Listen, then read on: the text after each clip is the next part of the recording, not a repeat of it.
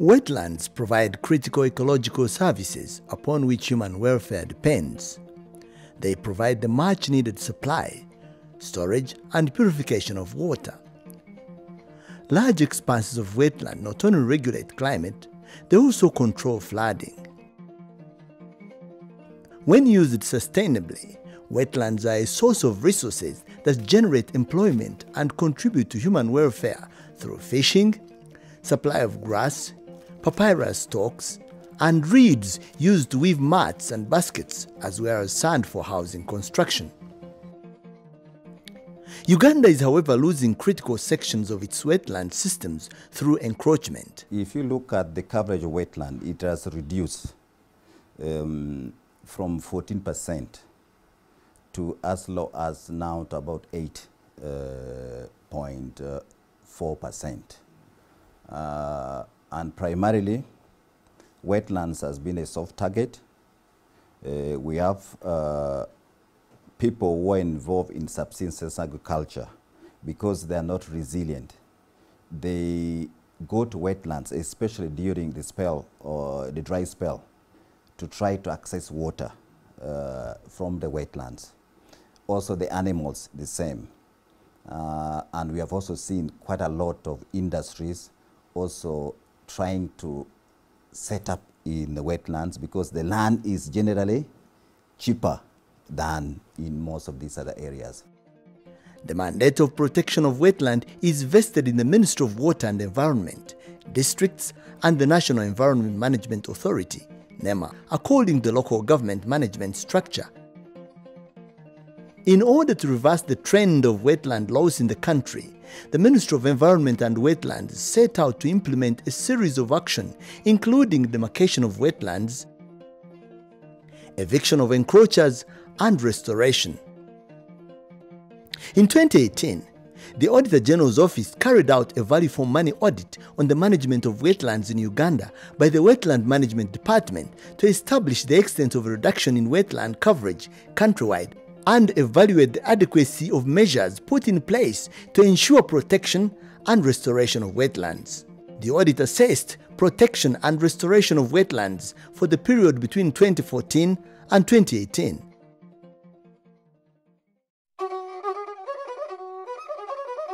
This is Butabika, a major wetland system on the shores of Lake Victoria, stretching for 800 hectares between Butabika, Luzira, and Bugolobi suburbs.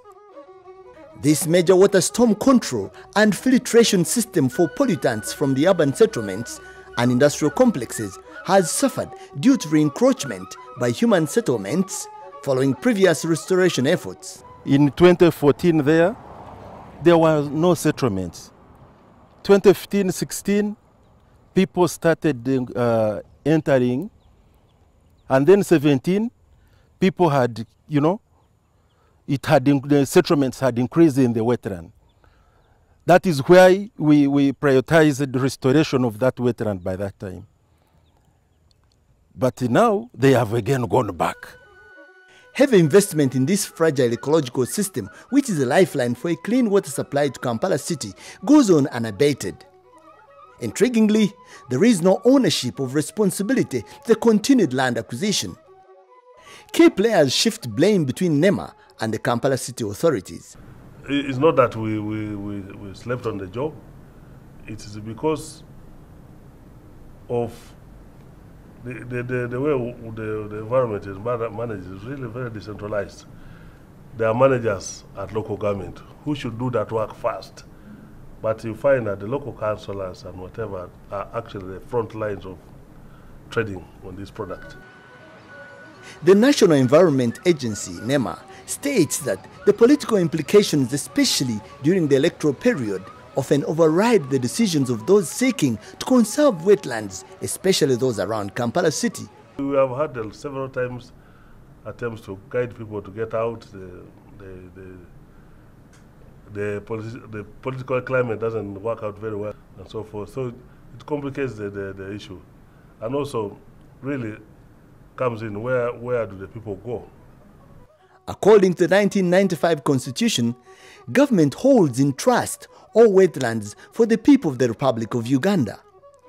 Therefore, no activity is permitted in a wetland without a wetland user permit from NEMA. The authority has issued 239 wetland user permits, which in its report to the Value for Money audit were complying to the set conditions.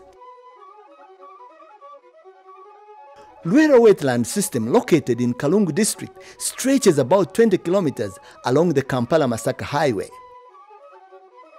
It is a major water catchment area that connects several rivers and wetlands in Gomba, Mpigi, and Kalungu district and drains directly into Lake Victoria. Lwera is one among the wetland systems in the country where NEMA has issued a permit. Zong Industries Limited acquired a permit to establish a paddy rice growing and processing project in Lukaya, stretching up to approximately 3 square miles. Currently under expansion, the rice project is seemingly taking up more wetland space. According to the law, all wetlands belong to government. Okay, central government or local governments. So to use them, that means access, you are supposed to ask for permission. The agriculture investment in the wetland is vibrant, with a beehive of activities ranging from early stages of rice growing in the paddies, including transplanting and weeding. The processing takes center place in the project. Inside the plant are several rice processing activities that yield tons of rice and employ hundreds of people. The District Environment Monitoring Department welcomed the project, which according to them meets the requirements of undertaking agriculture within a wetland system. At the same time, they believe it contributes to the economic development of the district. By far, it has its benefits, the project. And we based on the benefits to allow the project proceed. So I want them to do activities which are in conformity with maintaining the main resource we want to maintain here, which is water, as well as we are also able to generate the benefits, which is the rice. Shores of Lake Victoria, along low-lying Lwera wetlands, hold large deposits of fine lake sand, which is on high demand in the construction industry. Recently, there has been an influx of unregulated sand miners within the wetlands who have increased the levels of sand extraction by introducing mechanized mining systems. Beginning with 2015, that's when we started having the major encroachers coming to start undertaking different activities in Lwera, especially sand mining. That's when sand mining took over. So the rate has skyrocketed in the past 5 years. The exponential rate at which the unregulated sand mining was happening in Lwera wetland caused serious degradation to the wetland system, which attracted the attention of the regulating authority, NEMA. We had an avalanche of investment in our country, remember? What the expressway, we had the 2 dams, the Simba Dam and the Karuma Dam. Those dams alone needed the quality of sand, which is very high. And there were 2 options. Uganda to import the sand from outside for that, or use the natural resources that were there. So Lukaya, sections of Lukaya wetland had the deposits of that type of sand. And so initially people went and mined it without license, and we went and put order there. Instilling order necessitated devising stringent measures by issuing mining permits that are tied to restoration conditions. Initially when we started, we didn't, the guidance was general, but in the middle we notified that we should improve on the licensing regime. So we developed guidelines detailing the procedure how you can mine. So now you mine good, but you mine in using where you have delineated you. That is where you're going to mine this year. Then after you mine, you first restore before you go to the next. Positively, efforts have been made by some miners to restore patches of wetlands where sand had been mined. This is one example where wetland vegetation is progressively reestablishing after mining activities have been discontinued. However, the value for money audit report found out that some sand miners extracted sand at much deeper levels than what was allowed by the permit. Furthermore, cases were reported where developers who had been issued permits abandoned the sites without restoring them. This violates permits conditions and costs government restoration fees. River Ruizi, a small river, yet crucial to the wetland system, spanning agricultural farmlands across the several districts of western Uganda. It is an indicator of the extent of the loss of 2/3 of wetland systems in the region due to encroachment for human development activities. The Ruizi system covers 13 districts, stretching from Buhweju district, Bushenyi district, Shema, downstream to Lyantonde and Chotera. The major threat in the Ruizi is mainly on encroachment for animal farm establishment, encroachment for agricultural purposes, and to some extent of also urbanization. An aerial view of water purification plant for the recently gazetted Mbarara city. For decades, the facility has served the urban center with water drawn from River Ruizi mainstream, a lifeline for the population of close to 200,000 residents of the city. Unfortunately, over the years, the river has been progressively losing its water volume to the verge of drying up. This is the gauging station for monitoring the river flow. The first pillar, that is where the gauging was in the 70s and 60s. But because of the lowering and decline of the flow of the river, to get the information, we have been shifting over a period of time to track the flow of the river. We have shifted almost like 3 meters from the original gauging point in the 70s and 60s to currently where we couldn't even manage to get the flow. So when they talk of the dying river, this is one of the symptoms, and that is where the evidence of saying River Ruizi is drying up.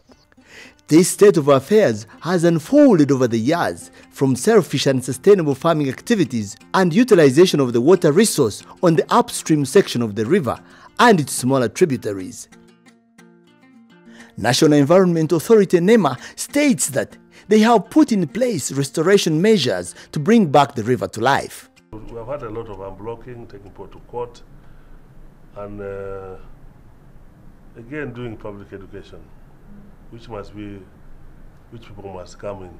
When we come downstream to Lake Kachera, downstream on this side, we've actually removed the people who were farming up to the lake.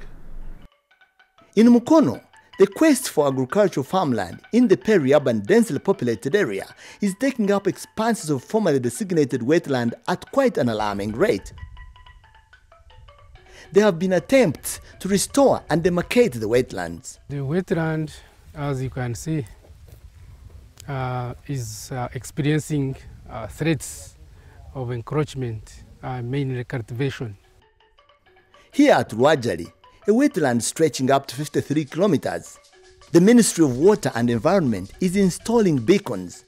It is hoped that demarcation will deter any further destruction of the wetland system by clearly marking which part of the wetland is off limits for agricultural activities. One of the ways of trying to stop it is demarcating it on ground using concrete pillars. So before the audit happened, there had been an attempt of the restoration process, and part of that restoration process culminated into the demarcation of this part of this wetland called Rwajali, which is increasingly experiencing some increasing threat of degradation and encroachment.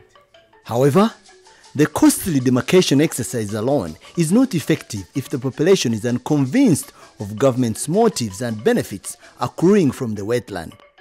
Mukono district is exploring alternatives of managing the wetland without resorting to forceful evictions. We are trying to involve other sectors to come on board and work with us and offer solutions. These people who don't have livelihoods elsewhere, we give them livelihoods. These ones who are doing unsustainable agriculture, production comes in and also help that. Otherwise, trying to really say you chase them out, it becomes even a humanitarian issue, because some people will even say you are chasing them to go and die when you don't even give them alternatives.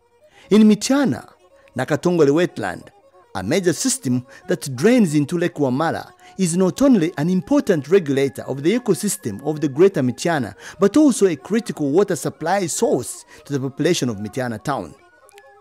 It exudes the impression of an intact ecological system that is well protected following years of mismanagement. We did some enforcement where we engaged the police to evict people who had started cultivating in the wetland, and also arrested some. We were forced to even clear the gardens and the trees of eucalyptus who had been planted there, because they were using chemicals to kill the weeds, and the chemicals ended up in the water, which is supplied by national water. So water was polluted. So after that we restored it, and as you can see now, 5 years, 4 years, it is almost fully restored. Challenging though it may have been, the results of a successful efforts of restoration and demarcation are visible through a healthy ecosystem which provides both ecological, social and water resource benefits. In this particular wetland, Nakatongole wetland, we installed around 20 pillars, which are about 100 meters apart. So it covers almost 2 kilometers in Nakatongole wetlands. So we planted them at the boundaries, at the boundary of the wetland, to show people where they are supposed to stop. This is Chewando Swamp in Chibale district, part of the larger River Kafu wetland system in the central region. Currently, wetlands in the districts cover at least 15% of the total land area, which is a recovery of about 2% since 2018. Although the district restoration efforts have been frustrated by lack of sufficient funds, they have devised innovative ways to demarcate and restore the wetlands. We used local trees. Why? Local trees, because we assume that when we come back, we will find that tree when it is already there. In some situations, like in gardens, when we don't have tree seedlings, we are putting stocks, but those ones were temporary. And we are also using the already existing trees which were there and putting markers on those trees to inform those people that this is the boundary of a wetland or where you are supposed to stop. Chotasia Bay wetland, part of the wetlands in the Nomuremu Rushebeya Kasambia system in Kisoro district. This particular portion bordering Lake Mutanda covers 1.48 square kilometers of water catchment, which provides various types of ecological benefits to the environment and surrounding communities. It has regrown its original vegetation following concerted restoration efforts between District Environment Office, the Ministry of Water and Environment, and the National Environment Authority. 62 beacons were used to demarcate the wetland boundaries, but people did not vacate until there was massive public education which convinced the population to stop cultivating crops to allow the wetland regenerate. 90% of the wetland has been recovered. After these pillars had been put there, still the communities were reluctant to leave, until finally in 2019 NEMA came and said, you people, you can see where the boundary of the wetland is. Why can't you leave? We are giving you a period of 1 month, just remove your crops. And voluntarily, the communities removed their crops, and now that is why you can see this wetland like this. However, restoration through demarcation efforts on another portion of the wetland system in Sereli, Kanaba sub-county, has faced many challenges. Beacons that were installed to show the boundaries have been uprooted and removed. We had covered this whole stretch, all these hard pillars along the road. And about the pillars, how they and why they are normal, we had some bit of conflict with the communities. Most of them complaining that their land had been taken and they had no other source of livelihood. Around Christmas time in 2016, the communities decided to remove the beacons, shifted them and took them to a small wetland just ahead there. So after the beacons, nothing else, government stopped at that, no engagement, leaving us with our small budget to keep handling it, and we couldn't do much. This is an arm of Lumbuye wetland in Kaliro district, an expansive network of marshes that drain into Lake Choga. This part of the system is facing decimation because of agricultural activities, mainly sugarcane growing. The initiative to demarcate the wetland boundaries through erecting beacons is facing stiff resistance from the local population. A number of beacons that were meant to clearly indicate which part of the wetland to be protected have been vandalized. The Auditor General's report also noted that similar challenges have impeded demarcation efforts in other wetlands, with about 2/3 of the purchased pillars and beacons lying unused, risking wastage of more than 600 million that was spent on their purchase. Nyangahia wetland on the arm of Lake Choga Basin, a system stretching over 58 kilometers. This is a section where Masindi town is located. Inevitably, the wetland is bearing the brunt of urbanization combined with commercial forestry encroachment. As the town expands, demand for land for construction is putting pressure on the wetland. On the outskirts of the town are many tree nurseries, owners of which have taken advantage of the seemingly redundant land and the fact that it is within close proximity to water for irrigating their trees. However, in some cases, the authorities have approved the nursery beds enterprises as a good sustainable practice. The wetland management authorities are responding to the threats with the demarcation efforts, but according to the District Environment Office, the efforts are critically being hampered by the shortage of funds. They have not been getting enough money. I think all the districts are getting about 700 million. Magongolo Swamp in Busaba Sub-County, Butaleja District, a wetland that connects to Mpologoma wetland system. We have an area of 664 square kilometers as our entire district. But you find that 40% of this, which is like 259, is covered by wetland. Rice growing, the mainstay of the people in the area, is the major threat to the wetland, and according to the district authorities, 50% of this wetland has been degraded. The wetland surrounding us was covered by papyrus 5 years ago. But right now, people are using it for rice cultivation, which is not sustainable enough. They introduced the channels, and these do not control water in any way. Restoration efforts have been limited to only public education, and not much action has been taken to remove the encroachers from the wetland. As a district, we have not done any demarcation because our budget cannot support us. I can end at sensitization of a particular group and then the others. And before I realize, of course, a lot of encroachment has been done in most of the areas. So we really need a government's hand. River Nachiloro in Moroto, one of the many streams in Karamoja region that originate from Mount Moroto. For a relatively dry area, this is classified as a wetland. The definition of wetland is supposed to be like permanent, a surface area with permanent water. But for our case, we have seasonal rivers and we call them wetlands. This one continues and joins the rest of the rivers which join up to Aswa. The actual wetland system supplies a network of seasonal and permanent rivers, which are a lifeline for people in the semi-arid Karamoja region. On a positive note, this relatively dry area has shown exemplary conservation efforts, which have led to recovery of the wetland system. The value for money audit findings indicate that Between 1994 and 2015, the wetland drainage basin in Kidepo increased by 8%. At least we are a bit fairer than other places.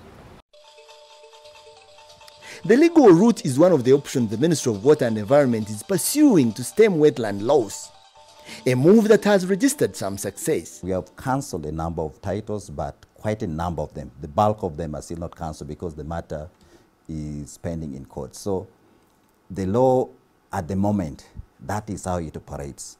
But we are in the process of doing a new law, which is going to make it more difficult for encroachers to walk away and use the existing legal framework to really promote their illegal stay in wetlands. The evidence of wetland loss and degradation across the country is overwhelming, particularly around Lake Victoria Basin and Choga drainage systems. Government's efforts to reverse this decline during the 4-year under review had registered little success. This is attributed to unclear roles, responsibilities and mandates between Wetland Management Department, NEMA and other key players in restoration and management of wetlands, and limited funding to district local governments to restore, protect and manage wetlands. The Auditor General's Value for Money audit noted that the current strategies which endeavor to do restoration after encroachment has already happened are not very effective. In total, 2,516 hectares of wetland were restored during the period between 2014 and 2018. This represents only 0.3% of the nearly 750,000 hectares that should have been restored by 2020 if the target of increasing coverage to 12% is to be realized.